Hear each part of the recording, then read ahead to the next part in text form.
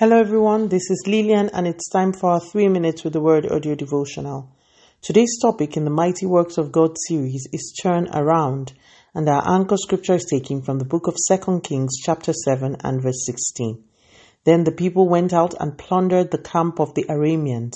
So a seah of the finest flour sold for a shekel, and 2 seahs of barley sold for a shekel, as the Lord had said. The last day, we started a discussion about some of the happenings in the account in 2 Kings 7.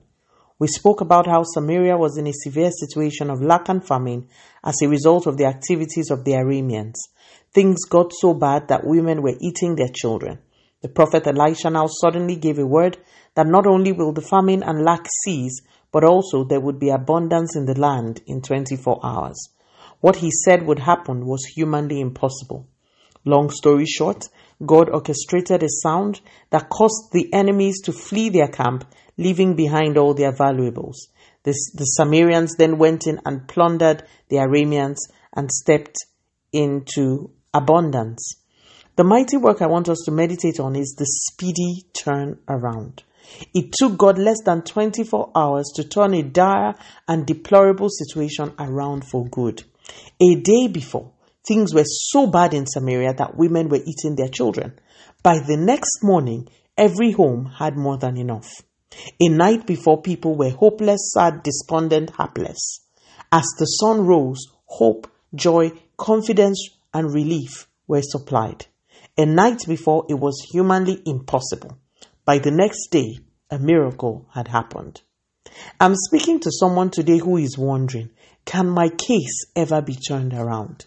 Can I ever be healed when the doctor has said I have only a few more months to live? Can my circumstances change?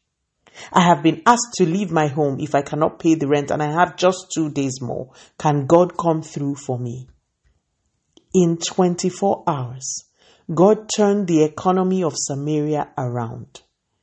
In 24 hours, borrowers became lenders. In 24 hours, God sorted a whole nation out. Your case is nothing before him. He is a master in turning things around speedily. With God, a man can wake up a prisoner and go to bed a prime minister. Nothing is hard for God. This is the message I want someone to catch today. Your case is not too hard for God. Don't give up. This is even more so when a prophetic word has gone forth. Like my mother in the Lord will say, once God speaks, go to sleep. You can take it to the bank. Don't doubt what God has said he will do in your life. You may have damaged fallopian tubes, but if God says you will have a baby, you would. Stop trying to assess God's ability using human permutations.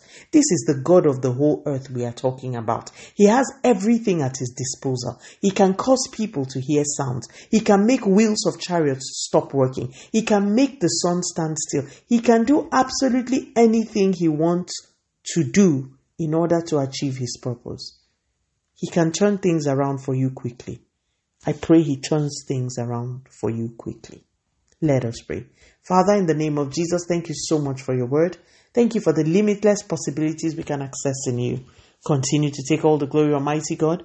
In Jesus' mighty name, we have prayed. Speak to you again soon. If you are blessed, please drop me a line on audiodevotional@yahoo.com or on our website at www.3minutesaudiodevotional.com. You could also follow us on Facebook, Instagram, YouTube, and Twitter at 3 Minutes Audio Devotional.